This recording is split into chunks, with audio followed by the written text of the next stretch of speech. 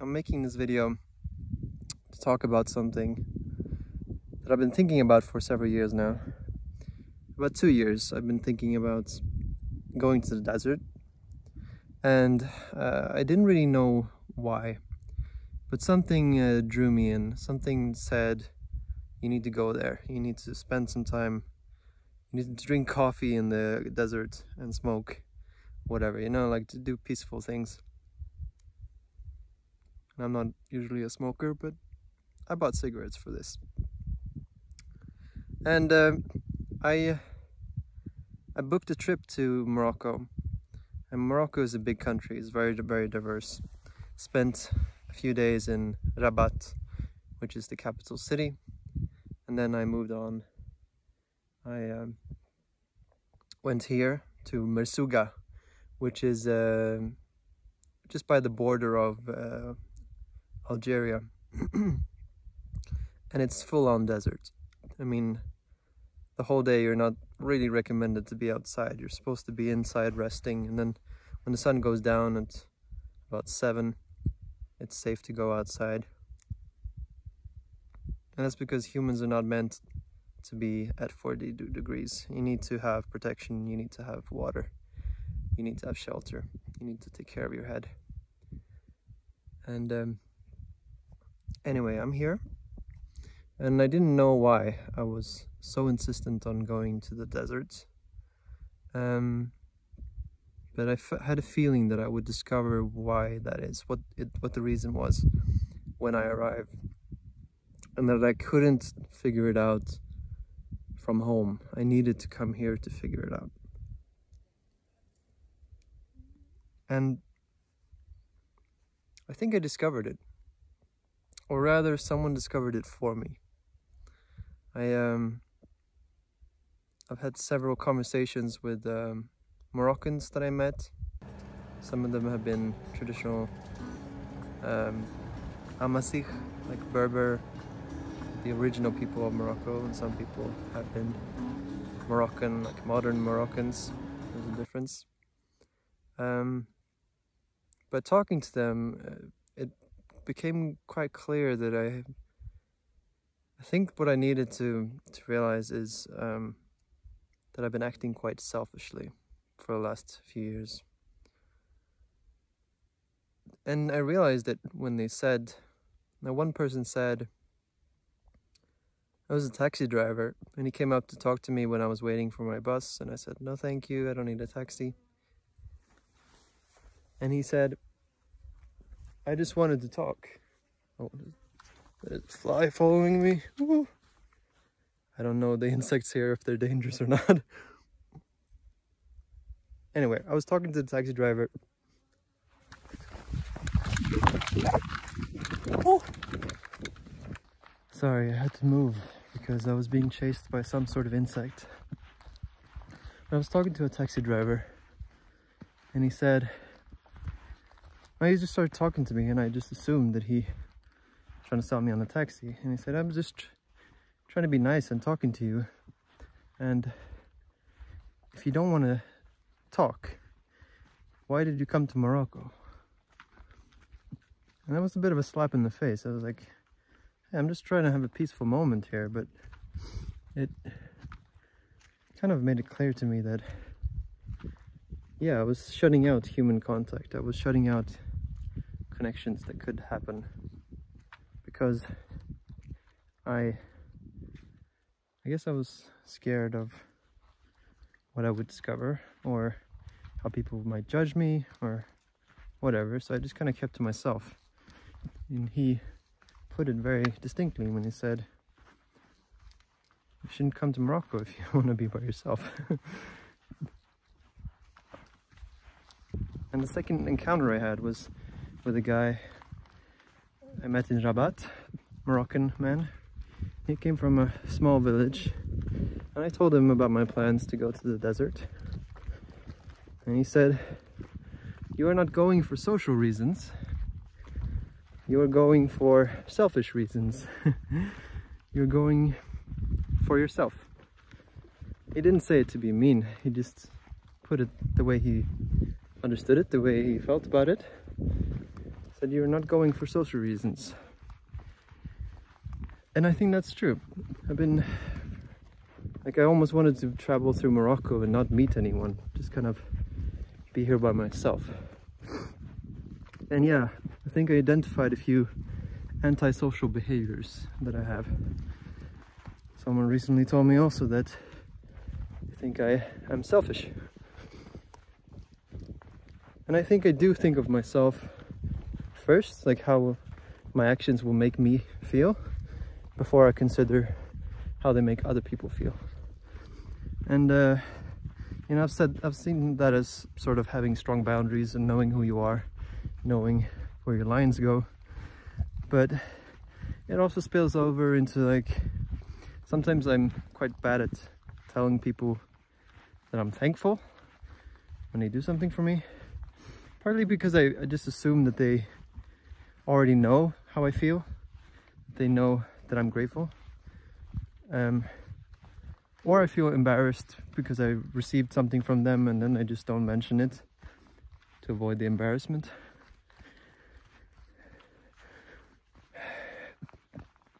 But yeah, I think I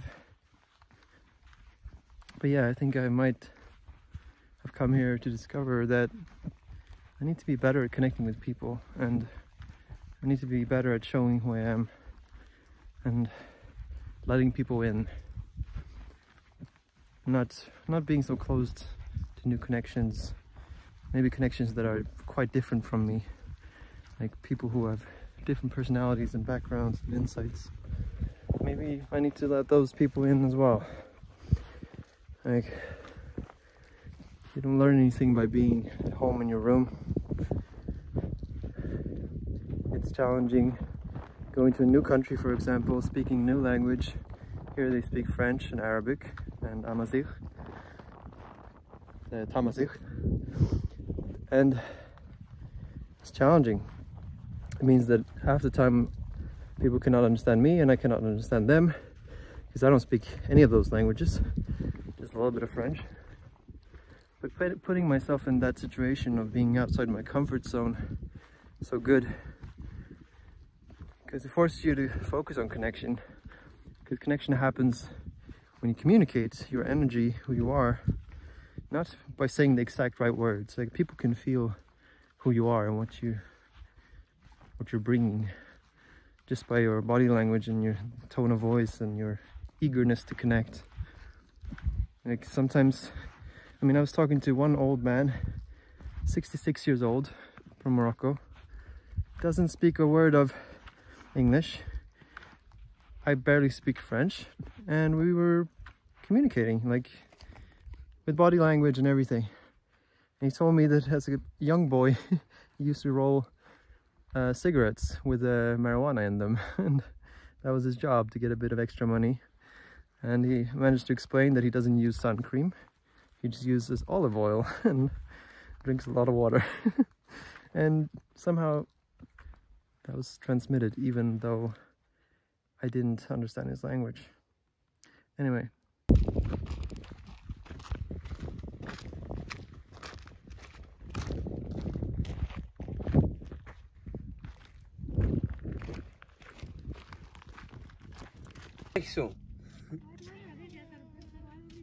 صافي Salam. This is his children for this is Fatima. His children for Fatima. Hey, Fatima.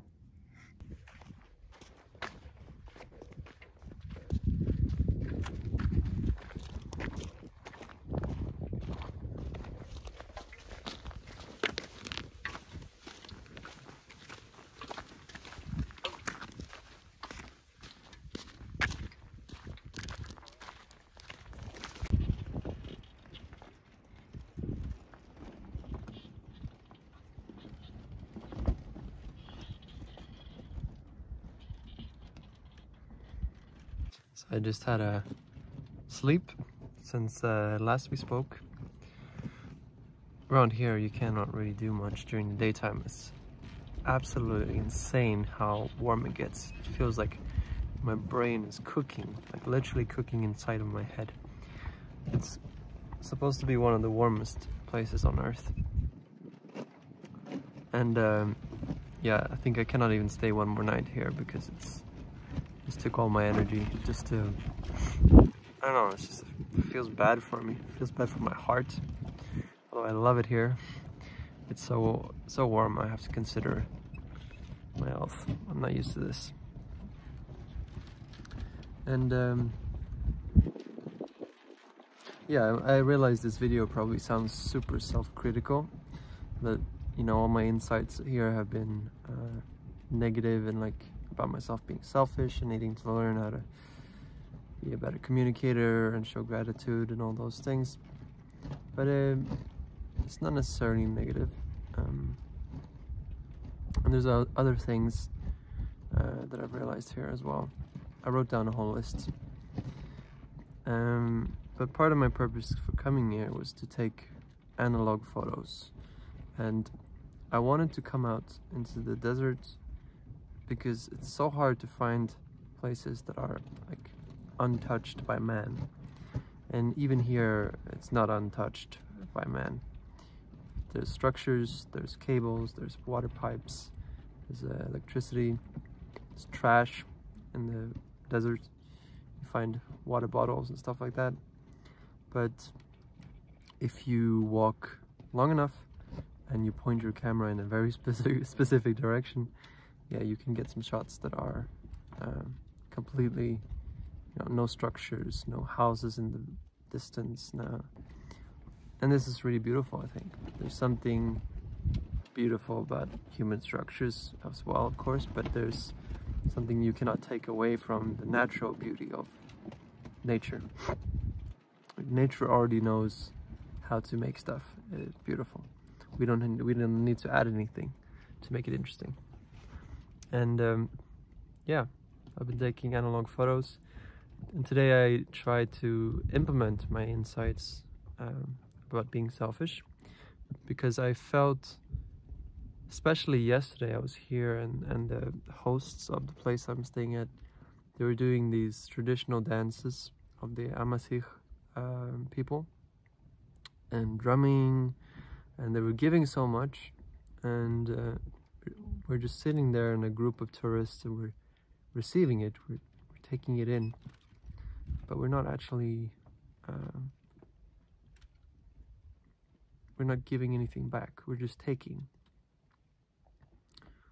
So today I was actively thinking about how can I both accept these gifts of culture and participation, but also give something back. Because I feel like I'm just come to the other side of the world to take from their culture, to take from their resources. And yeah, of course I'm paying for this, but somehow I feel like I'm leaving the culture worse than it was before. Even small things, like I considered picking up this little rock, the stone that I saw. There's a whole field of these beautiful black rocks, and they look kind of intricate and they have details on them, almost as if someone carved them. Very beautiful. And I had a moment where I picked it up and I considered to take it home to Sweden.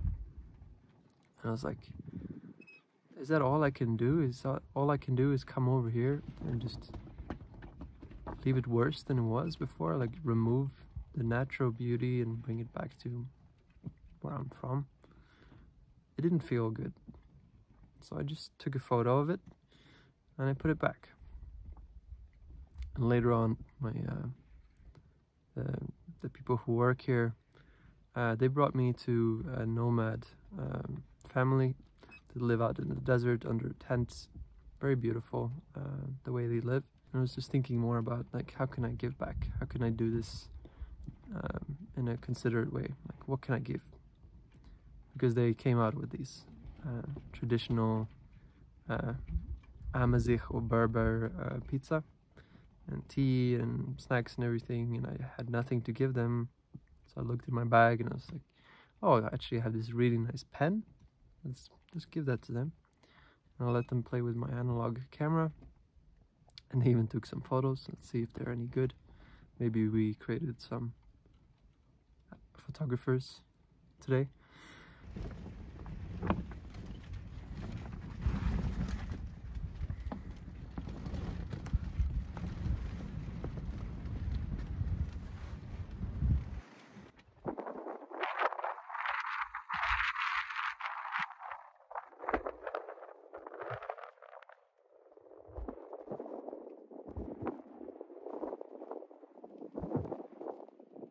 And later on I went out into the desert. I sat on the dunes and I drew a picture of the nature here, of Merzuga, where I am now. I tried to capture as many details as possible: the birds in the sky, the sand, the dunes, the trees in the distance, insects, and the big sky way over there. And I ripped it out of my notebook and I gave it to Mohammed, who is working here. Again, just thinking about like, how can I give? And Mohammed was so happy. Like, I don't think it matters if my drawing is good or not. It only matters that I wanted to give him something, and he was so happy. Like, you could see it in his face, just like, this is for me. And I saw him staring at this picture for like 20 minutes. He was just like lost in thought, looking at it. And I think he loved it. And yeah, I guess the lesson is that if you have an insight about your behavior, it's important to actually implement the solution to that behavior and not just write it down. Actually do something about it. Yeah. Most of the day I'm just sleeping here or sitting under this roof and chilling. There's nothing really to do. There's no Wi-Fi. There's no entertainment. Actually, I'm alone in the camp at the moment, and yeah, and it forces you to be really chilling. To spend hours just sitting and just enjoying the breeze. Instead of looking to be entertained all the time, you just say, well, what is here? What can I feel? What can I experience? And so far it's quite good, actually. Like, the part I didn't like was trying to sleep. You get so tired in the sun that you just like crash. You sleep in the night and the daytime. At least I do. And yeah. And you wake up boiling because the sun has been on the tent and just like super warm.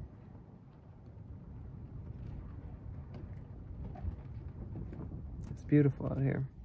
There's a sense of peace and openness and just expansive vastness around, which I love. It feels simpler than the city. You just have these little houses and then desert in between. It's real. You really have to think about taking care of yourself out here, because wow, it's desert.